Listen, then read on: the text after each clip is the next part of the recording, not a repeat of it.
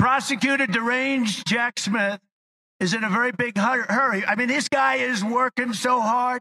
He's a crooked guy. Deranged Jack Smith. He's a prosecutor. They brought him out to try and do damage, and he's done a lot of damage to a lot of people, and he's been overturned by the United States Supreme Court unanimously. But he always fails because he goes too far. He's an animal. But he's not allowed to say why, but the reason has been obvious all along. He wants Trump to be tried and convicted so that we get hurt for the November 5th date. And he's not going to hurt us because this is my poll numbers today are much higher than they were 3 months ago because of this.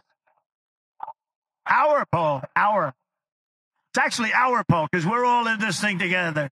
We're all in this mess together. We're going to straighten this country out. We cannot let this injustice stand.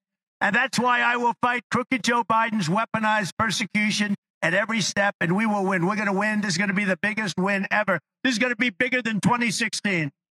Be bigger than 2016. Donald Trump portrays prosecutors as deranged and intertwines this with Democratic convictions about prejudices in legal and political realms, especially against figures like himself. He positions himself as a victim of unjust prosecution, aiming to shape public opinion about alleged mistreatment by law enforcement. Trump's commitment to combat what he sees as crooked Joe Biden's weakened practice reflects democratic values, challenging perceived political bias. His declarations of unity and determination to fight for this country highlight a belief in collective action against perceived threats. Amidst his battle against perceived persecution, Trump's defense of his beliefs may be seen as sincere by the public.